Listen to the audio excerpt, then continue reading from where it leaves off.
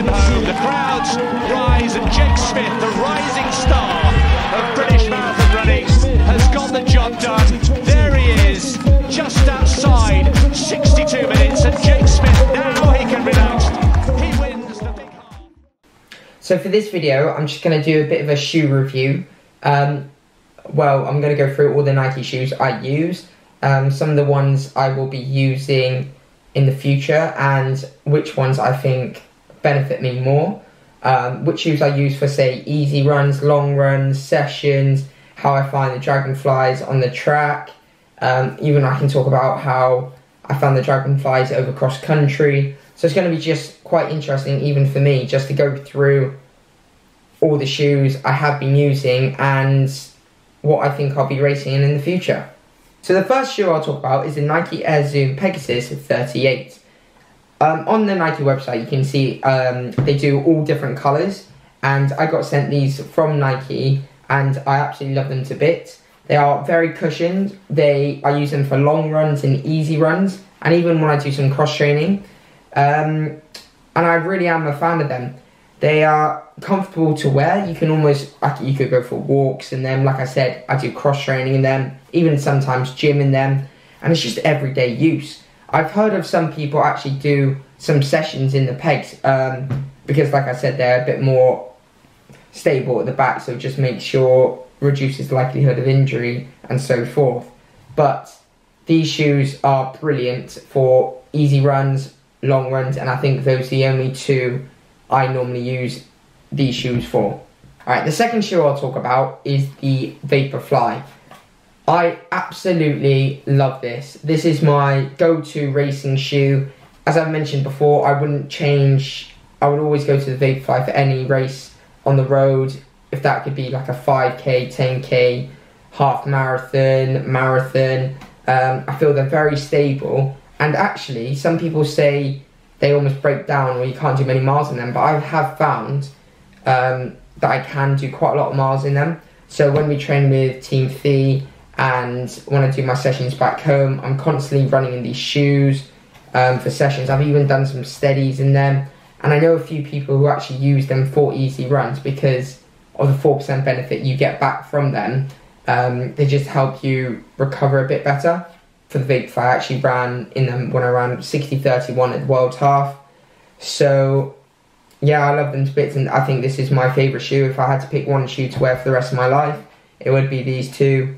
Well, this one, sorry, in different colours with writing on, of course. This is the Vaporfly Next Percent 2, which Nike have recently released. I wore them for, I think it was the London Big Half, and they are very comfortable. And again, they do have very good cushioning and support, like at the Achilles area. As you can see, there's a bit of padding at the back, which is great for a running shoe because you don't want to not have any padding at the back. As I'm quite a 4-foot runner, so I run on my toes, they're very stable at the very front, and they almost push you forwards. That is the carbon plate in them.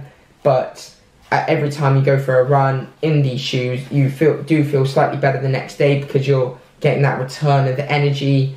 A lot of people might say they're a bit of a cheating shoe, and of course they do have a lot of benefit to them, but at the end of the day, they're reducing the likelihood of injury because they, with the 4%, with the carbon plate in them, they just push you forwards. They feel better on the feet, and just a better cushion shoe. So the fourth shoe I'll talk about is the Alphafly. These are very sturdy and very big shoe. As you can see from the front, they have such a big forefront and such a big heel. Again, they are very, very cushioned, and I do really like them.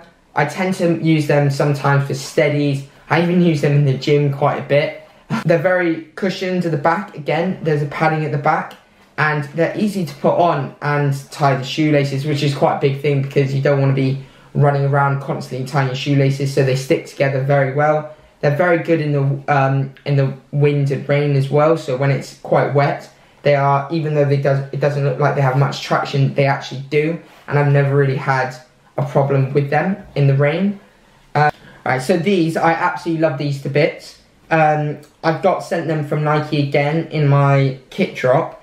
These are the Nike Zoom Fly 4s. So I have used the Zoomfly 3s previously, but I haven't used them for a while because I had like quite a few like Next Percents, 4% and Alpha Flies to almost go through. But when I tried these, they are incredible and I would recommend them to anyone. I use them for steady runs, a couple of sessions, tempo runs and long runs. They're a bit better, they're a bit faster than the Pegasus, Nike Pegasus shoe. And they have a lot of cushioning in the back. They do have a Flyknit in them. I think there is a carbon plate in them. But again, they're slightly heavier than the 4%. So if I did go into a race, I wouldn't pick these over the Vaporfly. They are very, very cushioned. Again, great support at the back. Easy to tie the shoelaces. And they just look really good as well, especially this pair. This pair, I absolutely adore. It is the Dragonfly. You might have seen, I drew on a couple of pairs for cross-country. And I actually used the Dragonfly shoe for Liverpool Cross and Dublin Eurocross. I do absolutely love them. They are an amazing track shoe. They are actually very well supported compared to a lot of other spikes I've used before. You can take out the spikes quite easily, so that made cross-country very easy to do. Unfortunately, over cross, they did get quite ruined because they are predominantly a track spike. I've done all my best sessions on the track with this spike. And I'm looking forward, so I ran my 1500 PB in the Dragonflies, my 3K PB in the Dragonflies, and my 5K PB in the Dragonflies. So I'm looking forward to actually trying to run the 10K Olympic time in these shoes, and it will be my 10K shoe, especially now because I've run cross country, so I've run essentially 30 minutes in this shoe. A lot of people love these to bits, and I know other brands are trying to almost create a shoe as good as this for the track. But I haven't seen any other brand as good as this yet, and I don't think any other brand will make a shoe like this for the track. So just to recap, I use the Pegasus 38 mainly for my easier runs and easier long runs as I find them really comfortable and stable. I use the Vaporfly Next Percents for my longer sessions and my races due to the way the carbon fibre plate pushes me forward and also how they make my legs feel better the next day when compared with other racing flats I've used in the past. I've used the Alpha Flies for both sessions and races before, and if I did move up to the marathon, I think I would use these for more of my sessions. I'm also using the Alpha Flies for gym and cross training, and I have got quite a few funny looks, especially when do it on the cross trainer. I use the Zoomfly 4s for my steadying progressions runs.